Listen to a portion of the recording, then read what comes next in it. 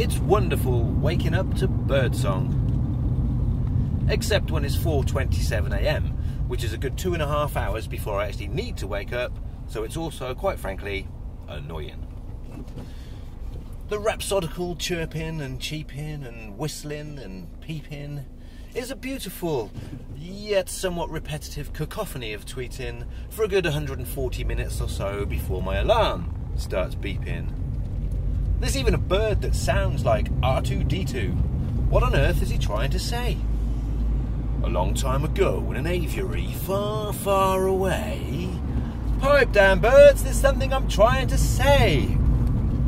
Well, the larks are larking, the rooks are cooking, the pigeons are decorating my car without looking. The blackbirds are dust bathing, the gulls are just laughing, the finches have their flinches, and the blue tits are full of joy and happiness, for they have woken once again.